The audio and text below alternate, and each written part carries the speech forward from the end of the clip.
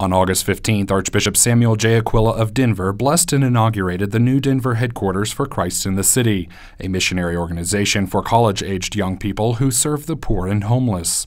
Let us ask the Lord to bless these buildings, to cast out from them any evil that may be present, that they may truly become a place for Christ in the city, that this home may truly be a beacon of light, a beacon of hope, for the gospel of life, that it may serve those who are in most need in our city. The program began in 2009 under the leadership of former Denver Archbishop Charles J. Chaput and Catholic Charities. It is now run by the Christian Life Movement at Seton House, a historic building on the former campus of Cathedral High School. Mark Bauman, chairman of the board of directors for Christ in the City, believes that Seton House is ideal for the organization's mission. Well, it's wonderful for us to have this property because of the history of all the ministry that has happened here over the years, and we want to be part of that ministry and continue that ministry serving the poor. Christ in the City not only brings Christ to those suffering in the city, but we see Christ in those who we serve. And being here in the heart of the city, being close to the people we serve, makes it that much easier for us to access them and give them the love and the support that they need. Christ in the City brings together 16 new missionaries ages 19 to 28 who have made a one-semester or one-year service commitment.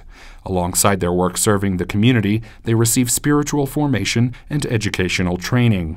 So excited about the community here. Having this space is such a blessing, and we've already felt how it's bringing us together, not only in recreation and in fellowship, but in prayer. From 1990 to 2009, the location served as a home for Mother Teresa's Missionaries of Charity.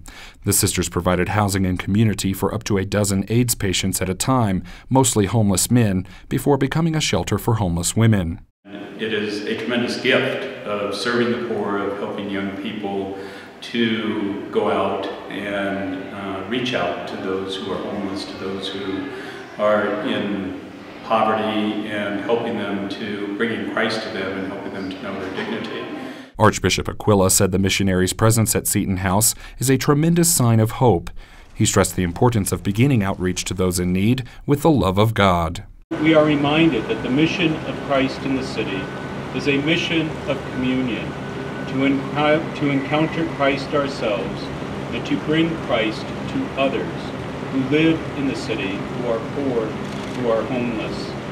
We must open ourselves radically towards Christ and towards others.